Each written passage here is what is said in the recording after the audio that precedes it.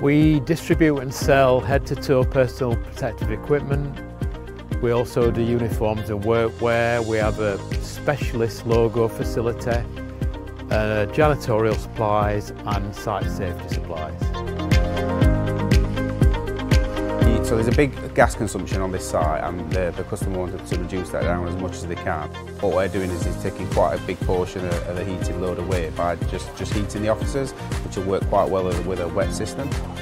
Well, as a business, we're looking to try and be carbon neutral by 2030. So as well as solar panels and fast car chargers, we basically looked at the heating of the company and after extensive research realised that a ground source heat pump was the best way forward.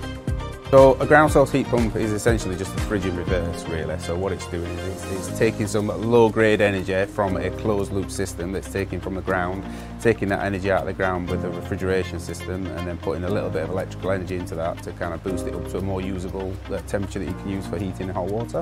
Underground, a metre down, you've generally got kind of a 10-degree ambient all year round temperature. The lower you go down, you're starting to pick up more temperature, better for efficiencies overall. So this system is a vertical ground source system, so we've done some drilling outside so to get a closed loop ground loop system in, and then we brought that into the building, and that's where we're going to be extracting the energy from.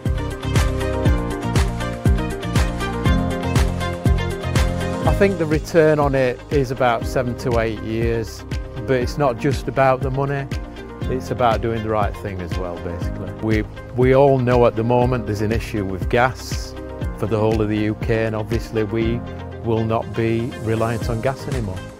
So we'll be here for a week in terms of the installation, and we'll be decommissioning the existing gas boiler. We'll then be installing the equipment, which for this project is a 12 kilowatt CTC GSI unit with integrated hot water cylinder connected to 225 metre deep boreholes.